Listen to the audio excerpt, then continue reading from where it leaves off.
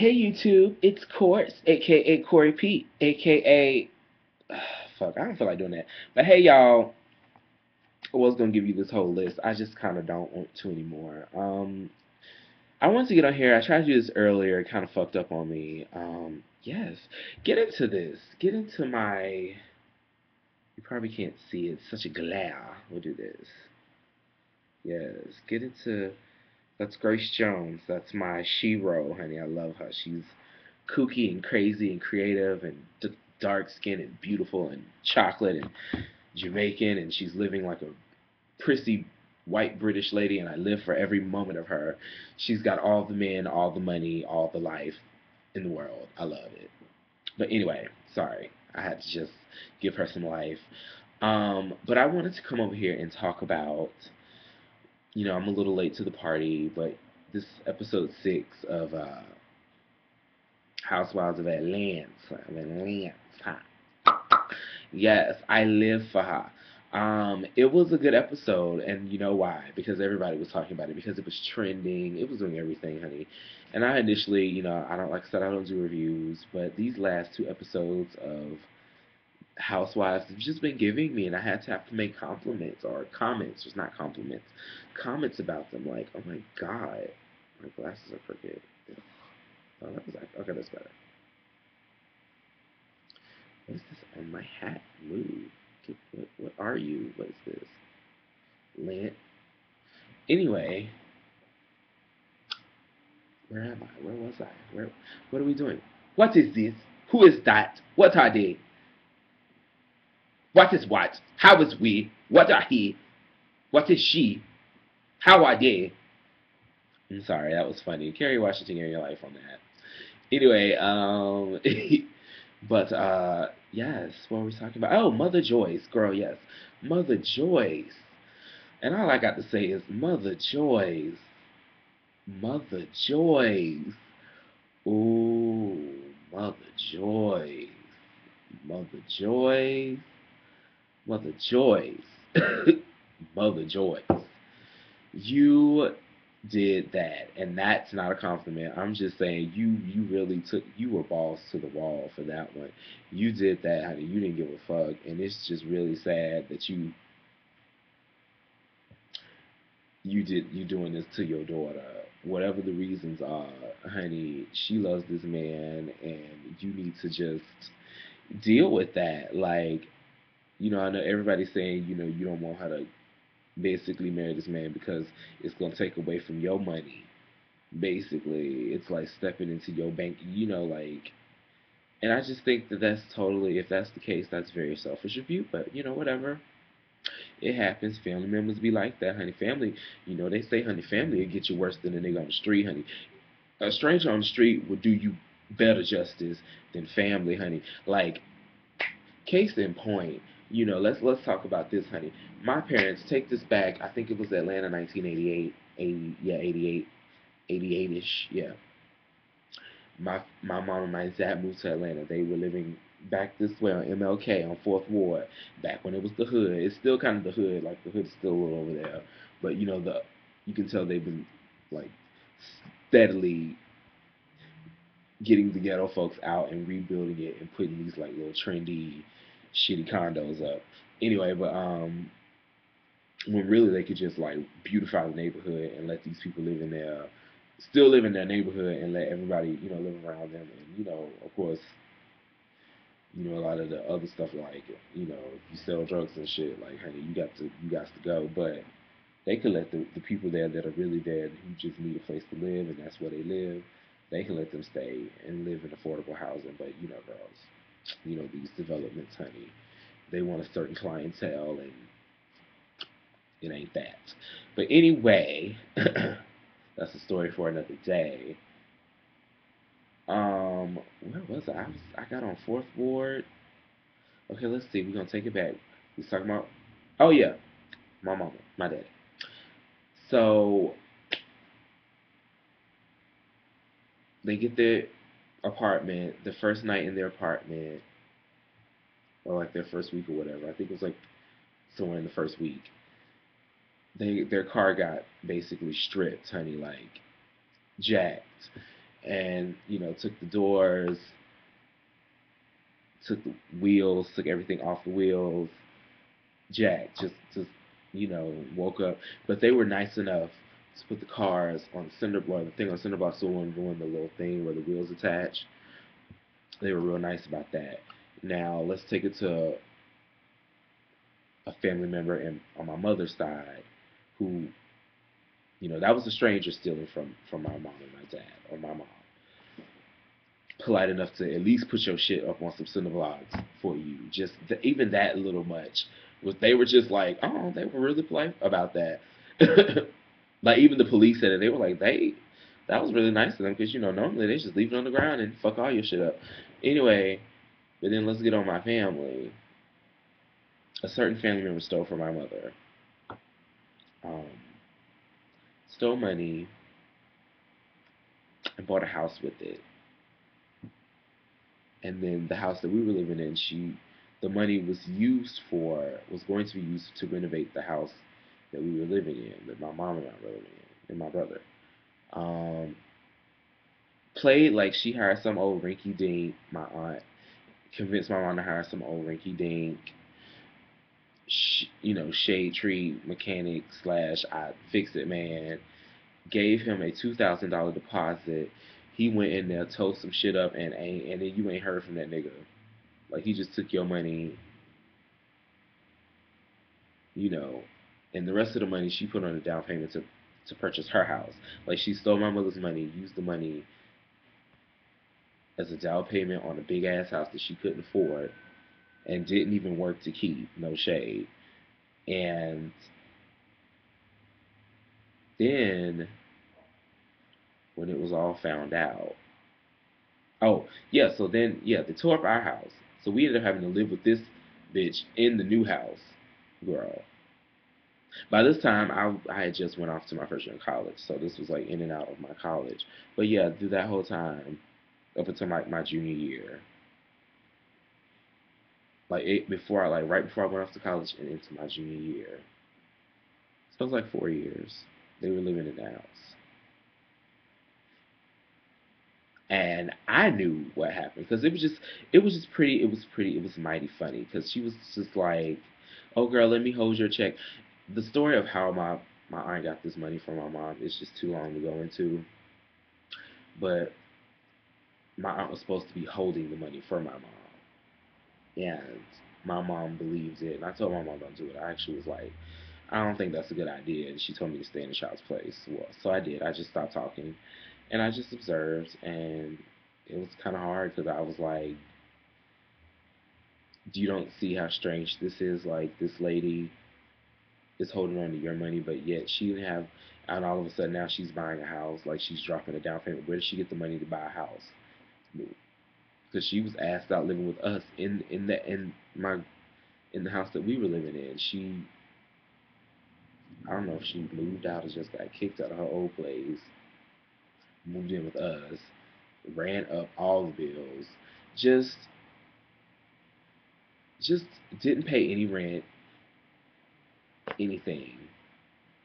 Ran up all the bills. This is a long ass story. I'm sorry, girl, but you just don't understand. Like the point I'm trying to make is, anyway, she did all that, lived with my mama rent free and all that, and then when we had to move into her house that she suddenly bought out of nowhere, even though I knew what happened, girl. Like I said, I was trying to tell my mother the whole time. Like I was trying to give her hints, but she wasn't trying to hear it, so I just kind of let it go. Sometimes you just gotta let people, you know, see it for themselves. So anyway, I'm about to wrap it up. I promise. I'm long-winded. Um, we moved in there, and then had my mama paying all the utility bills and shit. Like, oh, since you stay with me, you gotta help me pay some of these utilities. Okay, which was fine, but then my mom was paying all the utilities, like all of it, like paying not a portion, but the whole amount, whatever the bill was. My mom had to pay it, and it was just like, this bitch is really like using you, like. And then when it got found out, when my mom found out, when everybody just was like, and then like what really got me is that because it was one of my mom's sisters, and then the other siblings knew like about it and didn't say anything, like kept their mouth shut, like So all y'all were in on the gag, and you didn't even like think to be like, hey, that's fucked up. Don't do that to our sister. They were in on it, and they let this lady swindle my mom, and they own sister, they own blood. They did that to her, and so yeah, girl, And then when it was found out, instead of my aunt being some even the she couldn't even be remorseful. She couldn't be look even make pretend like you got a sad face or something. She couldn't apologize. She couldn't even get something. She didn't even like to this day. She still hasn't apologized for that. Like that's the shit that I don't like. And that's all. Like I think that's really all my mom would like from her. It hurts my mom more, not the fact that she did it, but the fact that she hasn't even came to came to any kind of way to just be like, I'm sorry. I'm sorry I shouldn't have did that, or I'm sorry that I hurt you, or anything, and she still hasn't. So yeah, girl, she pretends like it doesn't happen. Like if you bring it up, girl, she goes ape shit. But it's like, well, girl, you did that, like, and she turns it about into how everybody's attacking her. It's like, girl, we'll stop doing fucked up ass shit. But anyway, I'm going on about my whole family. I didn't spend like a good chunk of this video talking about me. I'm sorry, y'all. But anyway, the point I was trying to make: family will fuck you over worse than people on the street. Plain and simple. Oh yeah, and that was another thing. The robbers that they didn't smash the windshields in. They like just they crowbarred their way in, took what they wanted, took what they needed, took the wheels, put her up on a, and then just left her for you to just replace what you lost. Didn't fuck the car up in it, and they were like, girl, they were really nice to y'all. They must have just said, okay, we ain't gonna give them too much. They knew. I think they must have realized they was new, and they were like, we ain't gonna give them too much. We just gonna take it, and we just gonna go. But they were considerate enough to not totally fuck them over. And here, honey, family took my mother through a 10-year hell, just about. Like it's past 10 years. The shit started in 2002. It's 2013. So yeah, it's 11 years. And the shit keeps happening. It's like, girl, does this lady have to die? And I don't want my auntie to have to die or nothing like that. But I mean, it's just like, girl, I keep trying to tell my mama, like, let that, like, don't invite her in your house no more.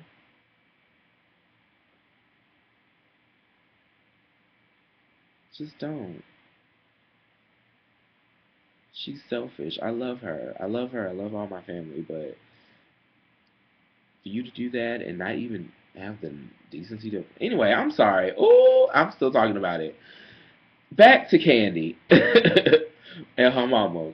Mama Joyce. Mama Joyce. Ooh, I'm sorry, y'all. That pissed me off, though. Like, you can understand, like, that really does hurt. Like, seriously. But Mama Joyce, uh,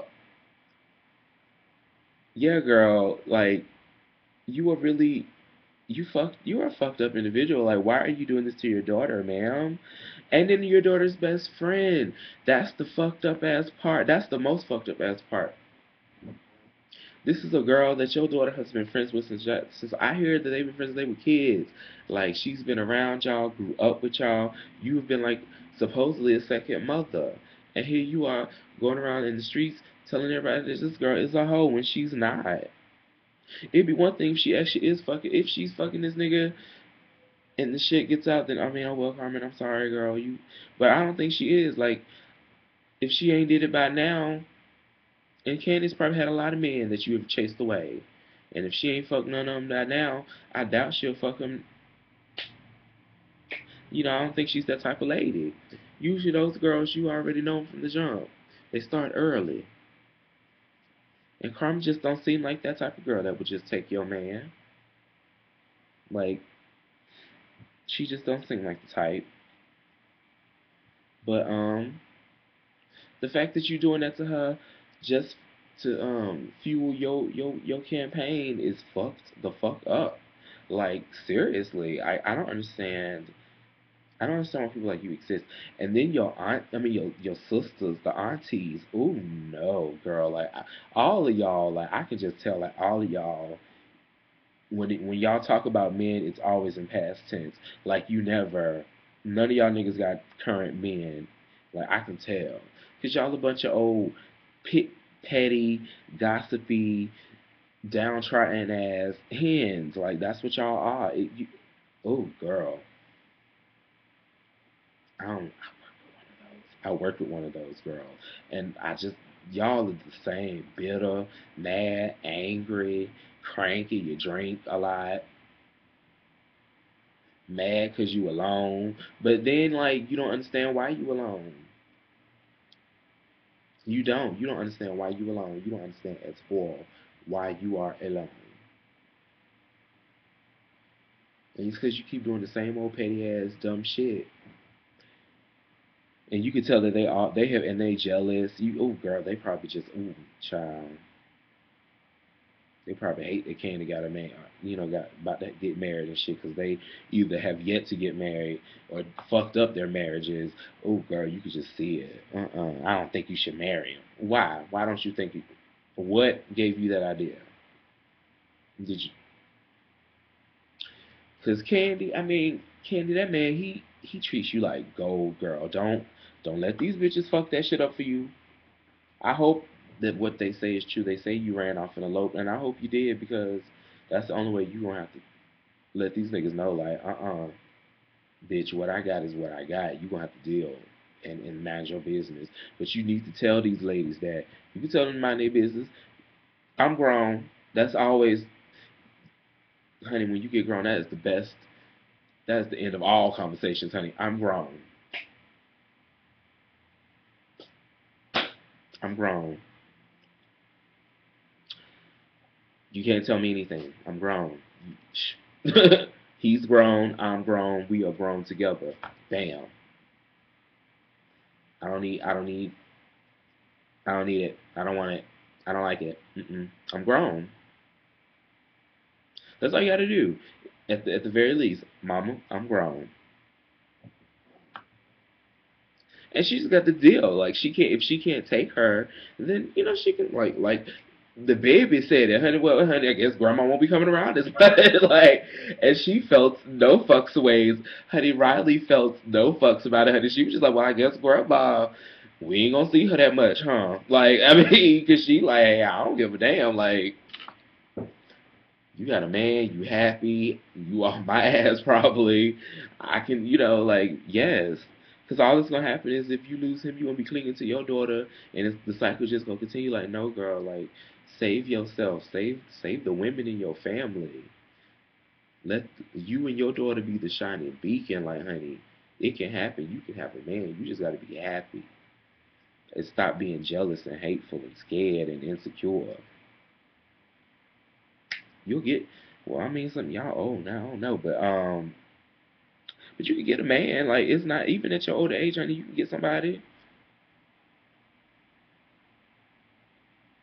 and y'all can be cool. Hell, or if not, girl, you get you a vibrator. I mean,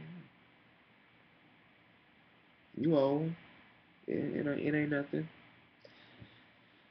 Ugh. But the way you acted, girl. I'm sorry. I just had to stare off into space. I saw a cute boy. But the way you acted, I can't. I can't get with that, honey. You literally was about to serve Miss Carmen a can of whoop ass, or so you played it like you were. And I can't understand. I just call her. I'm about to call her in a minute. I don't understand, bitch. Like I don't understand how you act like you are grown, lady. Like you are somebody's mother, Mama Joyce. Mama Joyce. Why would you act like that? I mean, she was acting like a straight hood rat. A alley bat, girl. Ooh, no, girl. That wasn't cute. Like, taking off your shoe. You talking about you gonna fuck her up. And you over here calling this girl a hoe. I mean, and then what really pissed me off is the fact that your sister telling the girl to shut up. I don't get you older birds. Some some of y'all old people who think because you old that gives you the right to just be belligerent and we just supposed to shut up and take it because we young. No, nigga, night night. That's not happening. Not today. Not in my world. I'm gonna respect you as long as you respect me. But if you step out of line, it's sorry for you, girl, because I'm about to come for your throat because you tried to come for mine. Don't. Girls just gotta know that, like, respect is given when respect is due, honey. When you give respect, I think that, hey, did that make sense? It kind of did, but it kind of didn't. But anyway, like I'm saying, honey, you got to earn, you got to give it to get it, honey. If you run around here acting like an asshole, you think I'm supposed to sit up here and just say, oh well, because she's 75, I can't say nothing. No, bitch. No, no, nigga, you old, you acting crazy. Sit your old crazy ass down, honey. Stop. Don't do that. Why are you being so extra? Extra, extra. Read all about it, bitch. I don't know. No, we're not doing that today. Not today. Not tonight. In my Bernie Mac voice, not tonight. We're not doing that tonight. We're not. We're not having it. We're not. Mm-mm. No. Mm-mm. I don't want it. But that's all. I don't get that. Like, because you old, I gotta just sit here and be like, yes, ma'am. Yes, you're right. I'm a bitch, nigga. You're right. Oh, you're right. Yes, my mother's a whore too. Yes, yeah. No, no, no, no, no, no, no, no, no, no, no, girl. It's just not gonna happen that way. Um, and you lucky, Carmen, because I like her. She was very respectful, honey. Because it couldn't have been me. Because I'd have been like, somebody get this old lady, please. Somebody get this old bitch now because I'm about to put the paws on her. Like I'm about to lay them hands.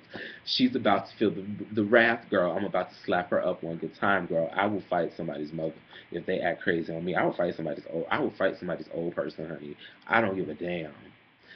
If you, the way I look at it, honey, if you trying to come, if you are trying to attack me, I don't know what you are. You could be a jujitsu master, superhero, okay, RoboCop Barbie. Like, I don't know what the fuck you got going on, girl. And you ain't finna be all up in my personal space getting all frantic and violent on me, and I'm just supposed to stand there and take it. No, she's lucky.